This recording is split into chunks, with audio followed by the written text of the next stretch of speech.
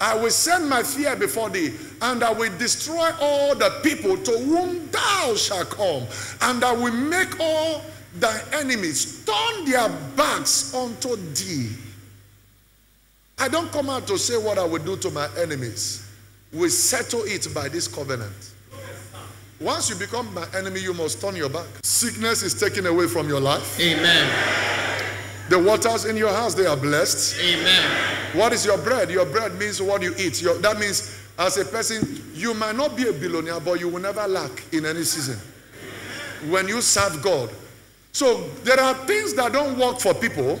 It works for only people that are in service. If God created you for himself, we are duty bound to serve him. We are duty bound to worship him. We are duty bound to serve him. Jesus said to Satan, get thee behind me, for you shall worship only the Lord thy God. For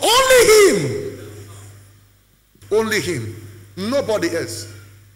But people have lost the purpose why they came. You are serving yourself. Everything you are doing is for yourself. God is not involved. You are making money for yourself. God is not involved. You don't do service. You don't belong. A day will come when no prayer can help you. A day will come when no intercession can help you. No prophetic intervention can help you. Because these things are spiritual. To be committed to service, we are to be committed to service and what? Worship. Serving God is not just an activity, but covenant. Serving God is not just what? Activity, but a covenant. It's a covenant between. He said, let my people go that they will serve me. Why? Because the people were serving him already. Can I hear them, somebody? Amen. So God does not abandon anyone who serves him.